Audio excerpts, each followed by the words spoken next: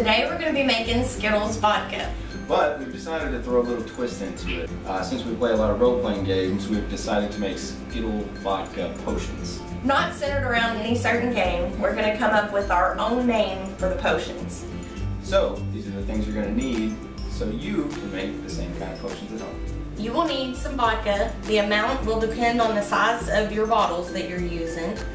We have 2 bags of Skittles. It's the original Skittles and there's 5 flavors. So we bought 5 jars at our local craft store, which will be our potion bottles, a funnel, some cheesecloth, leather looking string, and some wooden little circles that we're going to write the names of our potions on. So you will need a Sharpie, some 2-inch eye pins to fasten these to your string, and then we have some wire cutters. And you will also need something to soak your Skittles in, and we have just 1-liter bottles, but anything as long as it has a lid will work. So the first thing you need to do is separate all your Skittles by color, which we have already done, and you're going to take your bottle with the top, or you can use a mason jar, anything you have, but it needs to have a top, and you're just going to put all of your Skittles into each one.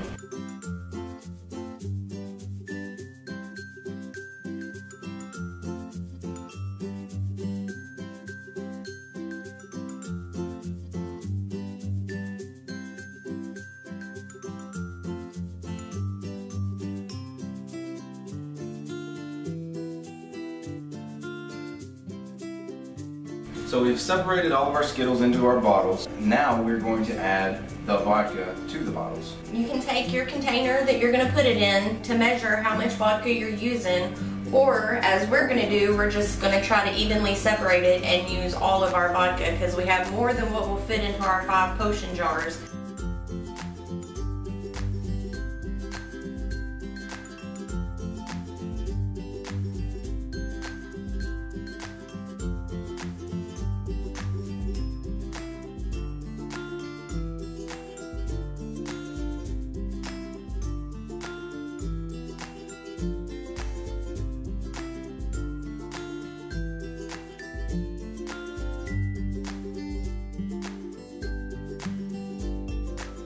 As you can tell, as we were pouring, the color is already starting to separate from the Skittles, and it looks kind of gross.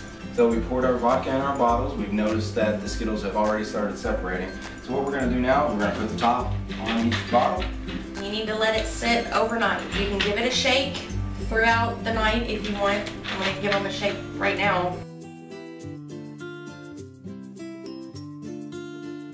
I've actually read of 2 ways to do this. You can either A, let them sit overnight, or B, over the course of a couple hours, just continuously shake them. You know, every half hour or so, come in and shake them. The vodka is in the bottles. It's separating and looks really gross right at the moment. But we're just going to leave them sit overnight and we'll see you tomorrow. Alright guys, here we are a day later. We've let our Skittles vodka sit overnight. We've already strained all of them once with your cheesecloth. You can use coffee filters if you have them too, but they go very slow. And if you use cheesecloth, you need to have it very thick, because I tried to use just a couple layers and it didn't work. So now that they've all strained, the reason you strain them is to get all this sugary, weird looking mess out of it. It's kind of gross. And we have strained this one for a second time through the coffee filter. And I'm going to strain this one for the second time because you still have a little film left on top. I don't know if you can see that, but it's lighter on top. It still has a sugary film on it. So we're just going to strain it.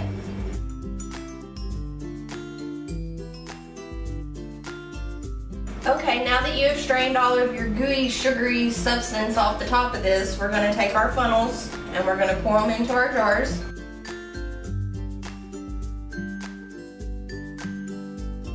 Make sure you rinse out your funnels in between pouring the different flavors because you don't want to mix the flavors. That's the reason we separated them in the first place.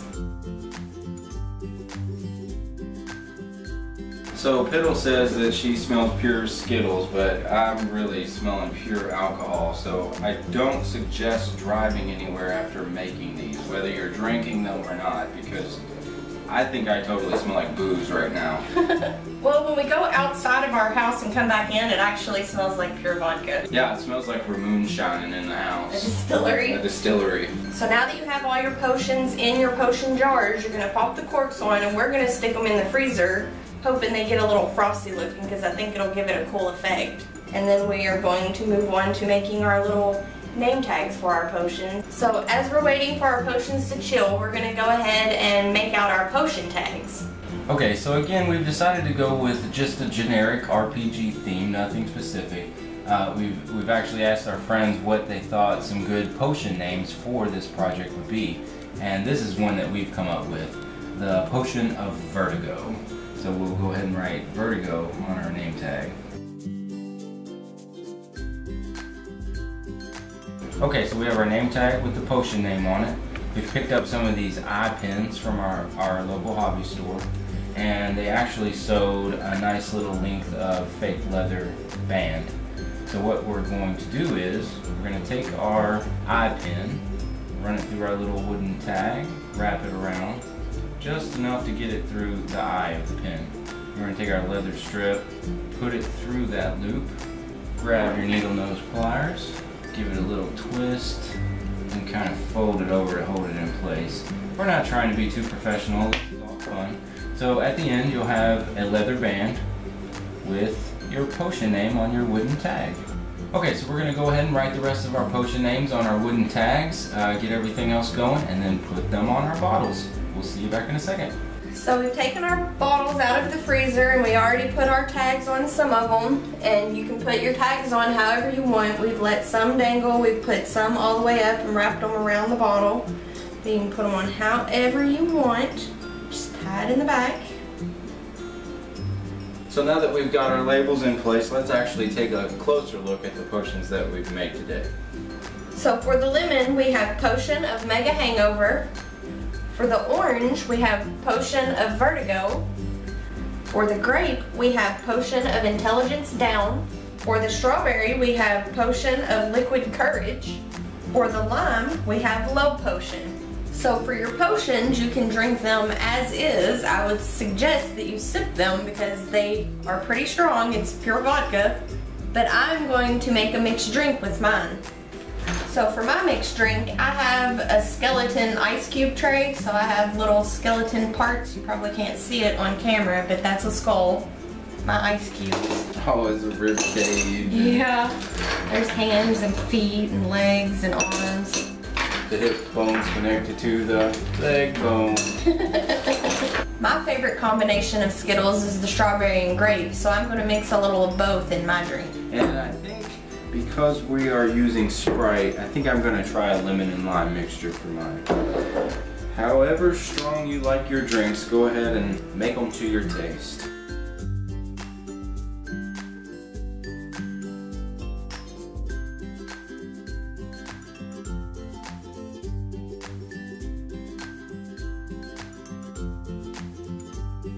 Don't freak out if your potions turn out a little thick. Ours actually ended up a little thicker than pure liquid, more towards the syrupy side, but I think that's okay. I think we're going to use ours as a mixer. So now I'm going to try my little concoction I came up with. I got a little taste of it. Good? Yeah, it's pretty good. Go ahead. Oh man. I'm going to taste yours after it tastes mine. Yum. That's really good. Yum. Yum. It's got some weird bubbles on the top, but you know what? Smelling it already, it smells like Skittles, so I'm thinking it's going to be good.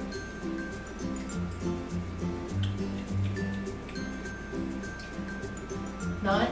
No, that is totally lemon and lime Skittles. Here. That is, yeah.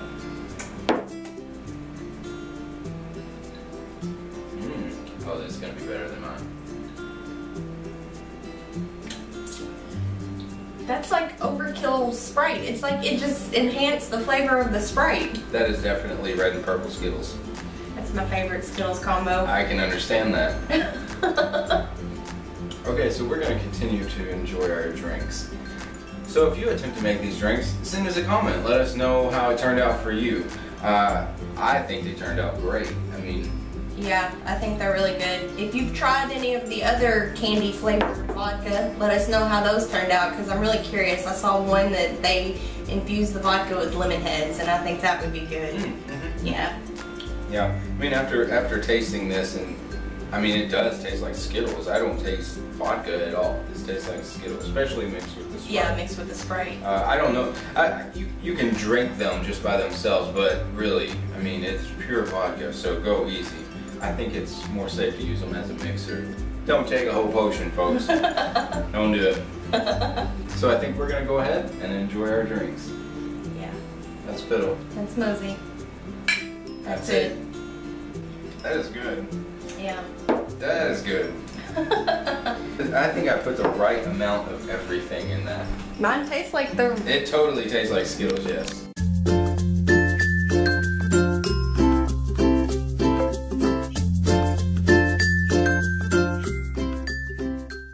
So we've decided as we were cleaning up, we had a little bit of vodka left from each color, and we decided to mix them all together in one solid bottle.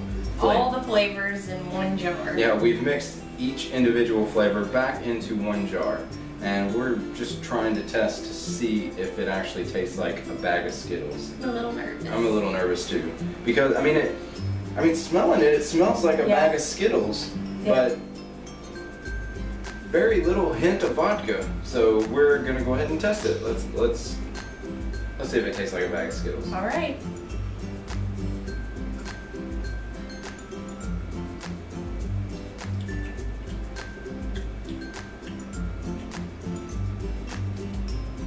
There's definitely some heat from the vodka, but yeah, you get the burn in your throat, but it's actually pretty tasty. it actually tastes like Skittles. Yeah.